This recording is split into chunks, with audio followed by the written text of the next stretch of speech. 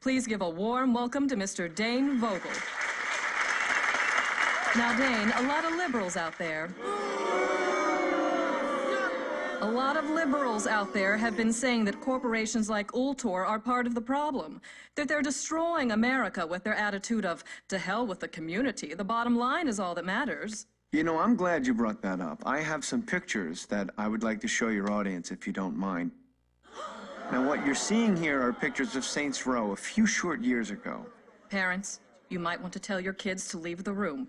There will be minorities in these photos. Like I was saying, in the past, this district was filled with gangs, hookers, and drugs. Now, Alderman Hughes... A great man who was taken from us far too soon. Alderman Hughes had a vision for Saints Row. He wanted to pull the district from the depths of depravity into a brighter future. Now, we at Ultor could not agree more. That's why we spent considerable resources turning this into this.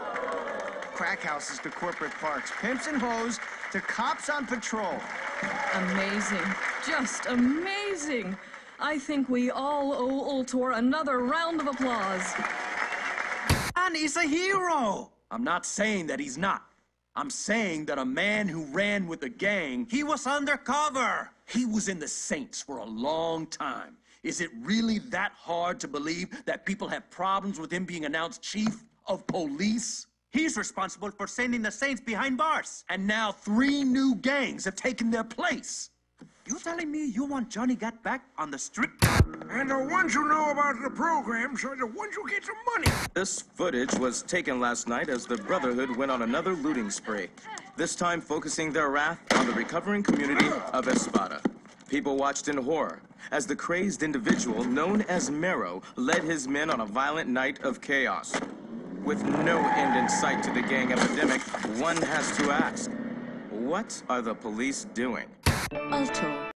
Years ago, these serene waters were shaken as Mayor-elect Richard Hughes' yacht was destroyed by a tremendous explosion in what was at the time the second assassination of a major public figure. Stillwater University, a place of learning or a state-funded opium den. These kids are smoking Loa Dust, a popular designer drug that is sweeping across the city courtesy of a street gang known as the Sons of Samdi.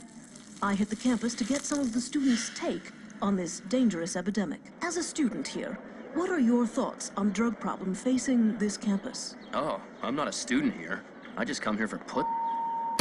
It was a warm spring day when Shogo Akuji and his Ronin announced their presence to Stillwater.